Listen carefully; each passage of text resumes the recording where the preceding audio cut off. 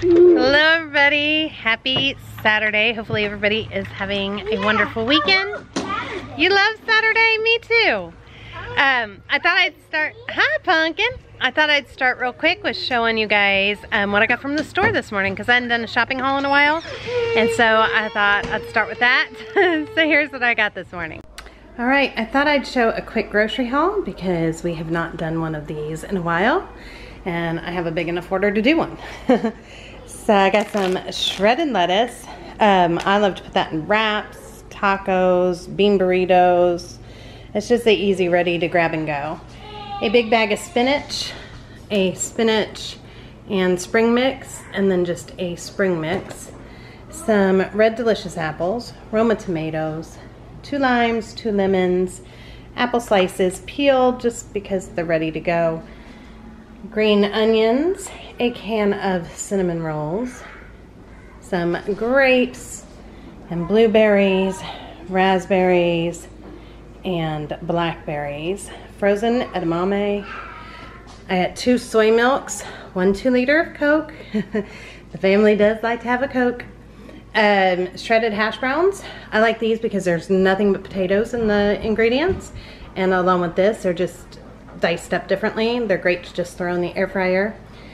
2 bags of broccoli florets, grape tomatoes, broccoli cauliflower medley, some spicy kimchi. This is so good. Kate and I eat that, and Jake, all the time. About 10 bananas.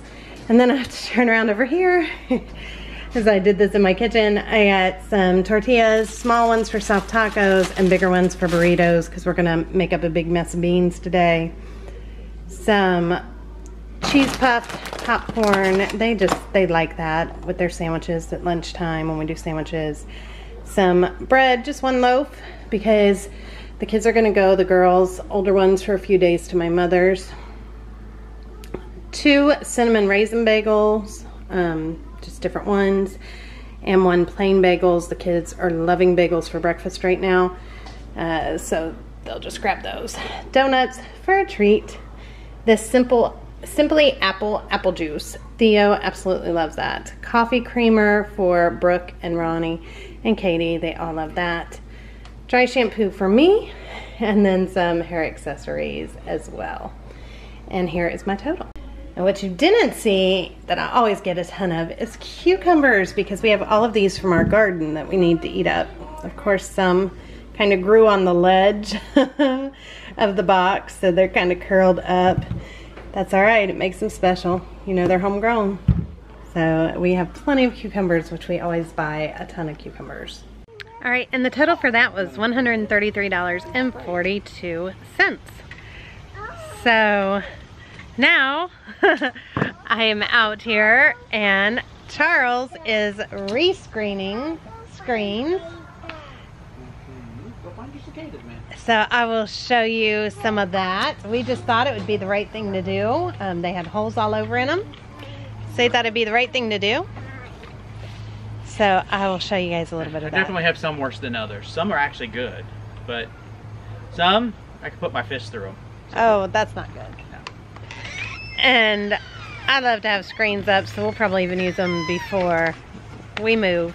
So, and hopefully today, you guys, we hear something. We're gonna let you guys know as soon as we do. We're just waiting. I guess I should also say that before I rescreen them, what I'm doing is cleaning them, and then I gotta spray paint them to touch them up because these are just weathered for like 20 plus years. So clean them, spray paint them, then rescreen them, then put them up. So I don't know how many I'll actually get done today because I've been at this for almost an hour and I think I've got 3.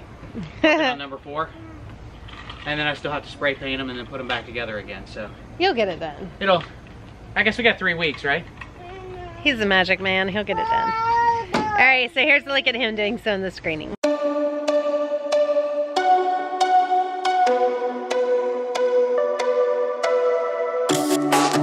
When the day turns into night, it's you. Under my eyelid, one big fight, it's you. Well, everything can go to pieces, I don't care.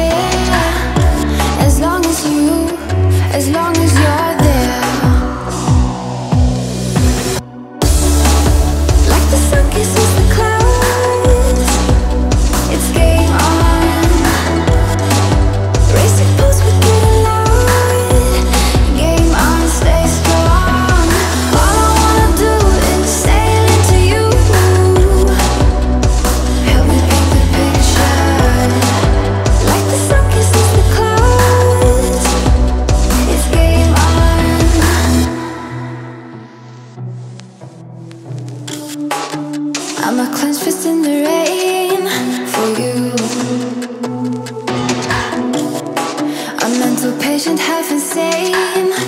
It's you. Now everything can go to pieces. I don't care. Like the sun kisses the clouds. It's game on. Racing pulse, we get loud. Game on, stay strong. All I wanna do is sail into you. Help me paint the picture. Like the sun kisses the clouds.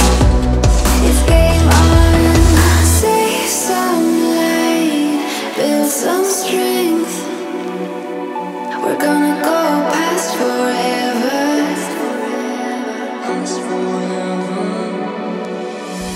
Tell me that you're ready, tell me that you're ready.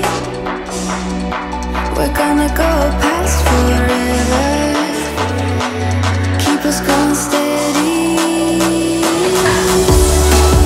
Like the sun kisses the clouds.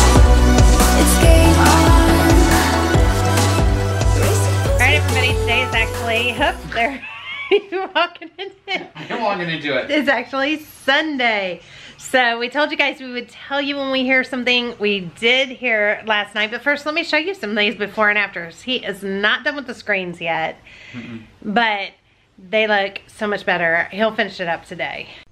Okay, so here you guys can see, this is the after where he spray painted it, the new screens in, and here is the before with, you can see probably maybe some of the holes all in it.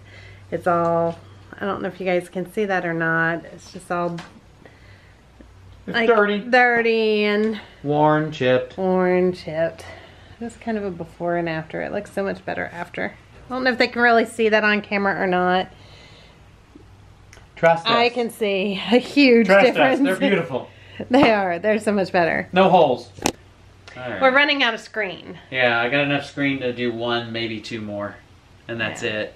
And that was a 6 foot wide by 25 foot long roll. So one of it is that I already rescreened this, which is the insert for the front door, which we don't use because inevitably if I put this in, some child's going to go running for the door and go right through the screen. So Yes. we leave the glass in even though it gets super hot. But this is done. That used up a lot. And then we did hear about the home inspection. For the most part, it was really good. They did have, our radon was high in the basement, so that we got to get that taken care of. Which, by the way, I didn't tell you, but I've already put in Home Advisor for requests for 2 places to call and give us quotes, or come and give us quotes. So Perfect. We'll see what that's going to be. So regardless of what happens, we need to get that done. And then they had a list of 13 things, and we agreed to, what, 7 of them? Yeah. We just left a handful of things that we said no. A couple things we said no to were things like replacing window panes. Yeah. No. And it was actually humorous because I went and checked one of the window panes they said had a broken seal, and because they said it was fogged, and I just cleaned the outside of the glass with some Windex and the window was crystal clear. So I'm not really sure how well that home inspector checked them. But just saying. Aside from that, you got to go this way, I think, a little bit. The light is messing up. Well, here, I'll show you something. Aside from that, we had a really good home inspection. I'll show them something simple that they wanted. Okay. And there were a couple other little things that we said, yes, of course we can take care of that, because it doesn't even cost us any money. It's just Charles doing stuff. The kids, one of Jake's birthday presents from the kids, I'm sure. Yep. So one of the other things they wanted done is I use this outdoor outlet every year for Christmas lights, and it's got a GFCI with a breaker in it. And according to the inspector, he couldn't get the breaker in it to trip. So he wants that outlet replaced. And there was another outlet in the kitchen, and we said okay to that. Well, what he wanted in the kitchen is every electric outlet over the counter on the other side of the kitchen from the faucet. So not next to the faucet, but on the other side of the kitchen. He said every outlet should have a GFCI in it. And it's like, no. Which, if you are like me and are like, huh, that's the little outlets that in the middle has the reset button. Trip breakers on them. Yep, the ground fault trips. So that's what those are, so that you can reset it. There's like 4 on that. There's 3? I think there's 3 on that side of the counter that sit about 3.5, 4 feet apart, and he wants one in every one. And I'm like, yeah, I'll put one in the primary, but probably not one in every one, because they don't really even have to be there. Code in our area says they've got to be a certain distance from water, and there's no water on that side of the kitchen. But I'll give them one just to make them happy. And those are like, what'd you say, like 25? Like 20 bucks. Something like that. Somewhere in there, 20, 25 bucks a piece. So, and we already have one, so we might have to buy one. But then to get the radon fixed, it's going to cost us anywhere from $800 to $1,500 is what we're seeing. But regardless, that needs to be done even if we end up having to stay. So my big thing with radon stuff, and we could show you what's on the neighbor's house, but what they do with the radon is they actually take and they put your plastic PVC pipe coming out of your house, and they run it over the height of your roof on the outside of the house, and then there's a big bulb, which is the fan, to suck everything out, and they are god-awful ugly. So I am hoping they still do things like our neighbor's house, where he has a radon removal, but he doesn't have that big ugly pipe, because he's got an open stove pipe that they can use. And we have the same thing now inside, since our hot water heater and our gas furnace now vent through electric pipes out the side, or air pipes out the side. Hopefully they can use the existing vent pipe and not put something god-awful ugly on the outside of the house. If not for us, at least for the new homeowners. But we'll see what they say. Right. A couple other things they wanted that we said no to was more insulation into our attic. Yep, they said it was anywhere from 8 to 10 inches on average up in the attic now, and that recommendation is 12. And it's like, well, if they want additional, they can put additional insulation in. But that what we have is very common for our age of house. It's not like it was anything wrong with it. And then the other thing is up on our chimney, up at the up top, there's like a hairline fracture or hairline crack. And they wanted the top of the flue painted, because I guess from the aerial view, you can see it's kind of rusted looking. Yeah. And we said no. I mean, they can have that stuff done themselves.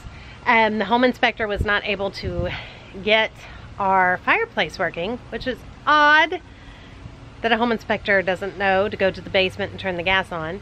But we showed him, yes, it works, and the auger was out. Well, when Luke was little, he would get in the fireplace. That's why it was like sealed. We had it like baby-proof, and he probably knocked it off. We don't ever use it. No, so what that one was, we just had to put it back in. There's a turn knob on the front of your fireplace. When you turn it, it turns a screw on the inside, and when it turns that screw, it pulls a lever and opens up the flue.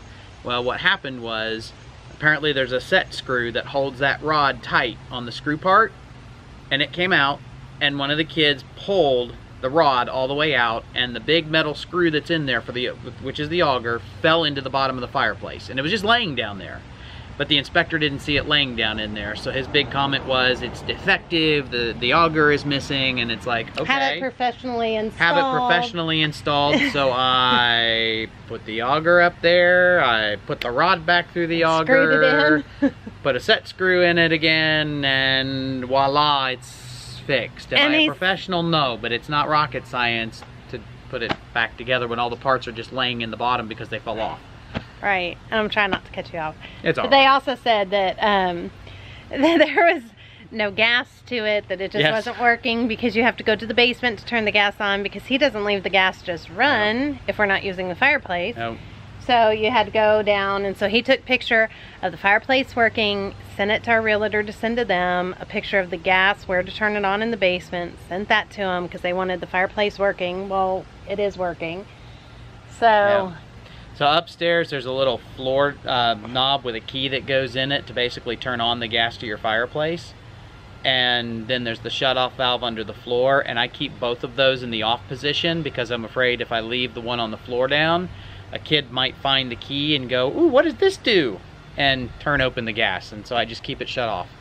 But, and then they also had requested to have all the screens put back in, which we were already in the process of rescreening and doing. They didn't even ask for it to be rescreened. We just knew. They're in. Yeah, you can see a couple of them right here. We just knew that it needed to be done. It was the right thing to do because they had holes all over in them, which is why they were taken down to begin with when they looked at the house. And I think that's the only things we said no to. And we agreed to all the little nitpicky kind of things. Yeah, most of them anyway. I mean, there was some things on there that were nitpicky that he didn't even mention, but it's, you know, there's stuff, oh, the humidifier down in the basement. They couldn't get the humidifier working, but in his comments, he goes, that's not uncommon in the summer that we can't verify the humidifiers work. Well, it's in the basement, next to the air conditioning system, which drains into the floor, which drives up the humidity. So no, when they go and turn it on, if they don't turn on the furnace part and crank the humidity on the humidifier up ridiculously high, it's not going to kick on. So plus they had to turn on the water valve. So I'm not surprised they couldn't get it to work. They wanted us to have it professionally repaired, and we said no, because I don't believe it's broken. It's just turned off to the point where it's not going to kick on in the summertime. So it wasn't, he's got it marked as defective, but yet in his comments he's saying it's not uncommon, we can't test it. So it's really not even defective. It's one of those just need to look at issues. Oh, and the other thing that he asked for, or they asked for, that we said no, was the water barrier in the carpet downstairs. The carpet that we just put in. This one's rocket science to me, folks. So when I put that carpet down in the basement, I bought the self-stick adhesive squares. And they weren't expensive ones, but they've got a 15-year warranty, so they're not the cheapest in the world. But I put those down right over the bare concrete because that's what they do. They're self-stick, they go straight down on top of the concrete. His recommendation, and so the homeowners asked for it, was for me to put down a vapor barrier under the carpet to mitigate moisture. And I'm kind of scratching my head on that one, because if I put a vapor barrier down, the carpet can't stick. The tiles might stick to the vapor barrier, but the vapor barrier is not going to stick to the floor, and it's just going to flop right up whenever they vacuum or do whatever. So I don't know that that one was fully thought through. Now, I will say, if you've seen any of the previous videos and you see the vinyl flooring I put down there, which is like the grip strip flooring, that has vapor barrier under it because it's a floating floor. But right, so I was going to say real quick, so what the vapor barrier is, if anybody doesn't know, it's the blue stuff. If you watched our doing the house makeover, it's the little thin blue layer that goes between the floor and the new floor. And so if you have a sticker that you're sticking to a floor, you can't stick it to that plastic, because that's not going to work, because it doesn't go through it. Yeah, it might stick to the plastic, but it's the plastic's not going to stay stuck to the floor. Right, because it's not a floating floor. Like the other ones that all lock together, they're a floating floor. This is a self-stick floor. Carpet tiles. And we also left a box of carpet tiles and put in there that we were leaving that in case we like that idea, because if the kids spill something or something happens, one gets tore up, you just rip up that carpet tile and put a new one down. So we still have spare carpet tiles, a whole box of them, that we were leaving to replace any issues that they had. But the only way I could foresee them do it, which I had to also chuckle, because they don't tell you to put a vapor barrier on your exposed concrete, which the whole unfinished part's exposed concrete on the floor. So there's no vapor barrier on that anyway. But the only thing I can think of is peel up every carpet tile and do some sort of a paint sealer on the floor, and then put that back down to do a vapor barrier. But I'm not going to go through that expense, because it'll ruin most of the carpet tiles once I peel them up. So, but overall, that's all they found in the home inspection. Although we did not have much faith in this home inspector that was here, because he wasn't even here very long that we could tell. And I don't know. It didn't look like he really got into everything that he should have got into. There was stuff he said he couldn't inspect. Like, he opened up the lid to the attic, but he said he couldn't inspect the attic. But he didn't even try and go in through the garage, which is a huge pull-down ladder that we store stuff up there. Yeah. So yeah, I went back through that report this morning, and there was nothing in there that said, all the garage stuff, there was nothing in there that said he checked the attic in the garage, even though it's clear there's 2 entries to the attic up there. One's blocked, but the other one's the stairs. But yeah, that just doesn't make much sense. Not that he would have found anything wrong, but that's beside the point. He didn't check it for the homeowners. So, I don't know. So that is where we are right now. So I thought we'd share that with you guys. And then when we come back on our next video, we will share with you. We have until tomorrow to have all of this settled. It was a 3-day negotiation period. So now what happens, and we're eagerly awaiting, is they will come back and say yay or nay. Or say maybe they want something they're not going to live without. We got to decide if we're willing to do that or not. And then that will determine if we're going to move or not. Yeah. This is it. So if this doesn't go through, then we will be here until spring. If this does go through, then we will be moving in 3 weeks. Yeah. And I mean, I think kind of where we are. I think when we talked about it, what it really is going to boil down to probably is the windows and the door, which you could clearly see that the door's got fogging in it. I mean, there's no way someone looked at the house and Those are didn't we're see not that. willing to do. But at the end of the day, yes, we understand that there's some thermal efficiency when a seal is broken like that, but it's 99% just cosmetic. And, you know, we're not going to put, you know, a few $1,000s into replacing the door, because to do the side that's got the broken seal is the non-movable part, which means the whole door has to get replaced. I'm not going to do $2,000 to $5,000 to replace that, plus whatever it is to replace any specific window that may have a minor seal leak in it. And the windows, with the exception of one, are, like, at best, minor, super minor. It's just, it's cosmetic. And, you know, that's why we came down in the price in the first place when we agreed to the... So, Yeah. that's where we stand on it anyway, but we'll see what it comes down to with them. Right. So that's where we are right now. That, explaining all that to you should take this video to be on the longer side, so we will get back with you guys. I know you're eagerly awaiting to know what we're doing too. Unless she uses her magical editing skills. Yeah, no, because then they'll miss what was actually asked of us. So that's where we are right now. And then, like I said, later through the day today, we should find out, hopefully hear something from them, and then by tomorrow it's all settled, said and done. What's going to happen is going to happen. We're kind of very tired of living in limbo, and we're ready to just know, are we moving or are we not moving? Because that's just, it's getting old now, and we're just ready to be, if we stay, we're fine. We're not going to, like, have a hissy fit. We want to move, but, you know, we're not going to cry about it. It just means it wasn't meant to be, and that in the spring we'll find something else.